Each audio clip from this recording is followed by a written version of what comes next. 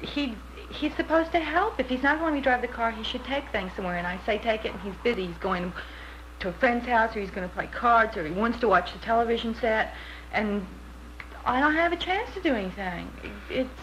Well, I have to be quiet when he's there, and the neighbors complain if I start washing things at 12 o'clock at night when he's not home. And well, he leaves in the evening, does he?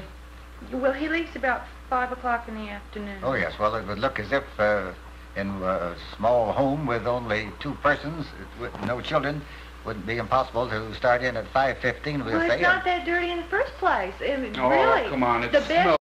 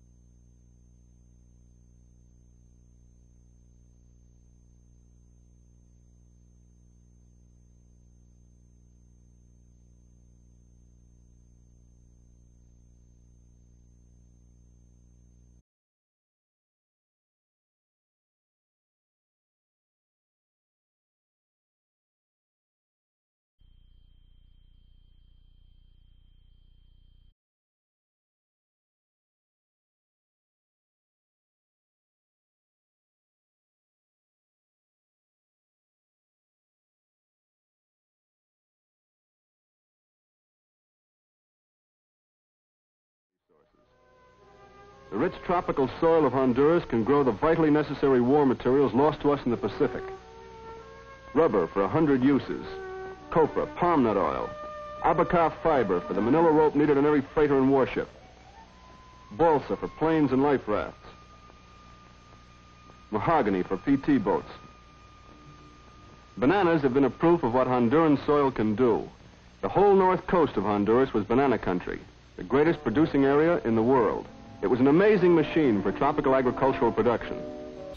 Whose nationally syndicated newspaper column brings inspiration and new hope to millions daily, the founder and for 29 years the general director of the American Institute of Family Relations, Dr. Paul Popenoe.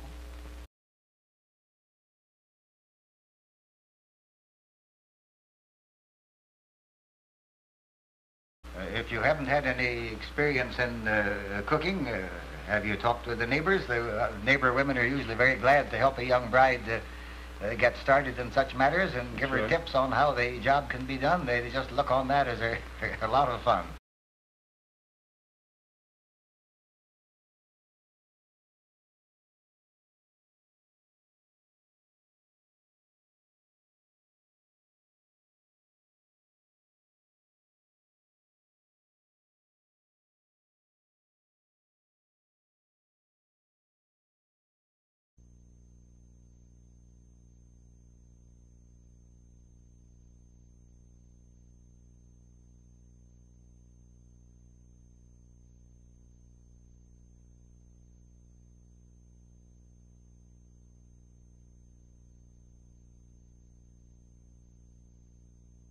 Well, I don't know anybody in California, and I was going to I took a part-time job for a while, but then I was never home when he came home, and he didn't want me, not in the house, because he said he wanted me to stay home and take care of the house and cook for him. And so I don't work, but I never have any money to do anything, and I'm just plain bored.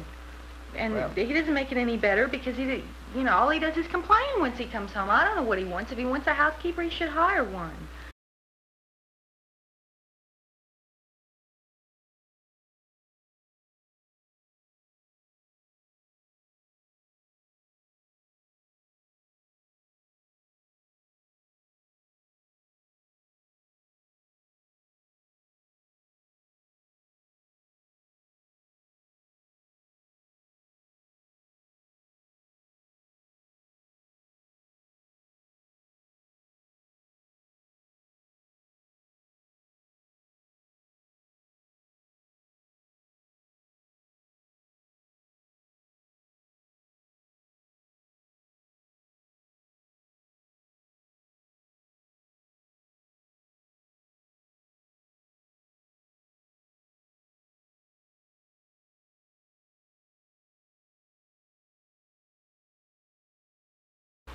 The difficulties that the two of you have mentioned certainly are unpleasant, undesirable, and shouldn't have been allowed to continue, but it doesn't appear that this is the logical sort of cure for them, that there are a variety of ways in which they could have been met and dealt with, avoided for the future, with advantage to all concerned. Any marriage counselor could have helped you on that with a very moderate amount of effort, I think. I wish people could recognize that they shouldn't let these things drift along into the divorce court when it would be so easy to build up a satisfactory home.